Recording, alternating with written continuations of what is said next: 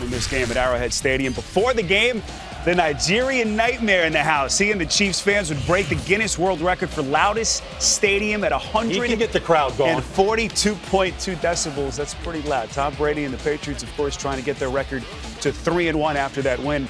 As Baldy mentioned over Oakland, Jamal Charles back from his one-game absence with that high ankle sprain. Early on, this was a harbinger of things to come. Charles bounced into the outside, and boy, he didn't look rusty at all tonight. No, did not look rusty. The left side of that line did a nice job. The Patriots couldn't set the edge all day long.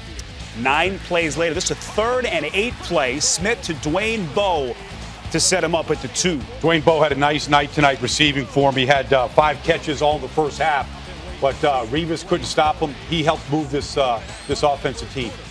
Oh, there was a question whether Charles would play, as I mentioned. Boy, did he ever. He bangs it in on the very next play. His first touchdown of the season, 7-0 Kansas City. Refresh on that celebration.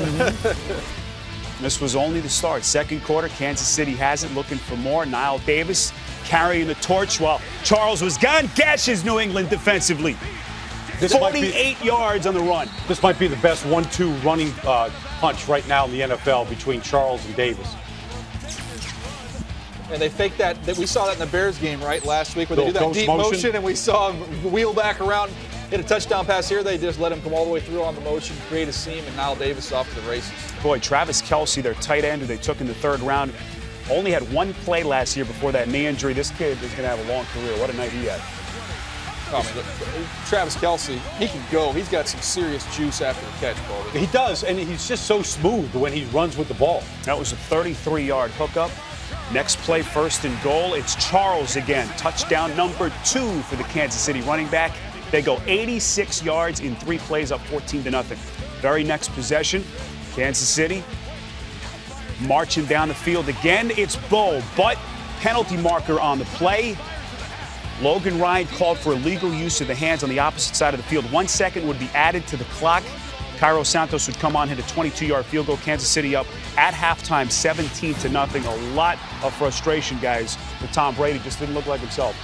Never got comfortable in this game. Couldn't get anything going down the field. Just was never in sync, in rhythm. Didn't have a place to go with the football. And on that play right there, probably should have just dove forward for a 1st down, Baldy. Could have easily done it. The mark was right in front of him. It was 3rd and 3. They couldn't stay on the field and extend any of these drives. This was a 3rd and 6 play. Justin Houston, who entered the night with 3 sacks, gets to Brady there. Unable to get the offense going, and you can just see it on the sideline, never comfortable. This is New England's next possession. You give Kansas City the lead, you get the world record for noise, and then you turn Tamba Ali and Justin Houston loose. I don't care if you are a Hall of Famer. It's a tough night right now. This was actually Kansas City's first takeaway of the season. Hard to believe. In week number 4, Ali and that defense celebrating. Boy, it was their night.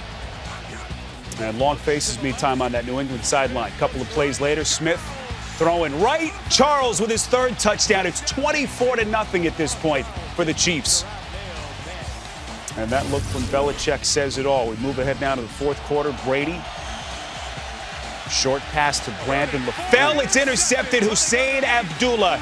And he's bringing it 39 yards for the pick 6. And there was nowhere to go with that football. You could freeze frame that right there. Tom Brady had nowhere to go. Tries to force it in. You get getting a pick 6 and takes a nice lick here as well. Yeah, takes a little hit here from Justin Houston at the end as well.